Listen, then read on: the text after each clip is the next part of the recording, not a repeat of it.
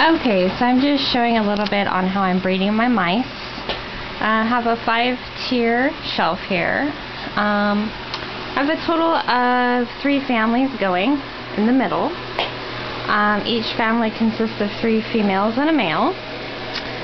This family right now is without a male. I will get them a male, but they had 22 babies total with the 3 females.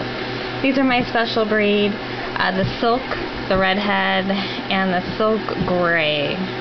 I also keep a temperature on them to make sure they're okay, along with just an airflow. They all got a little bit of space in between here to make sure there's airflow. I made these just out of tubs and put the screen, cut out the screen here. They all get water bottles.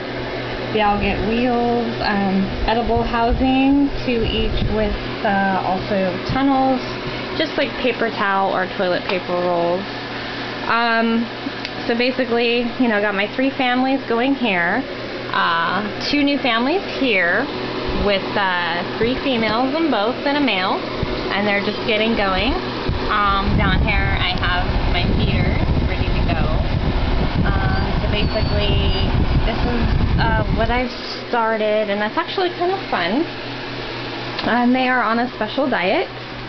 They get some fortified food that I get at Ron's Reptiles that has a lot of vitamins in it.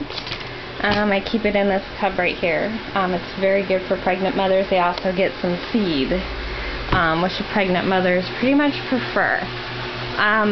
It does not smell at all in here. I keep their cages clean. I'm going to get a new type of pellet bedding along with shavings. That's going to even keep the smell down, which I don't have a problem because I have air fresheners in here and keep quite a flow going.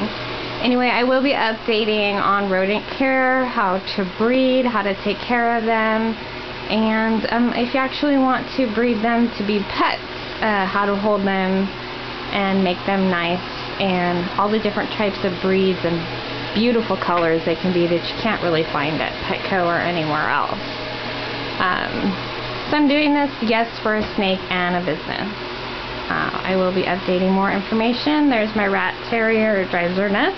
Her name's Eddie. It's funny.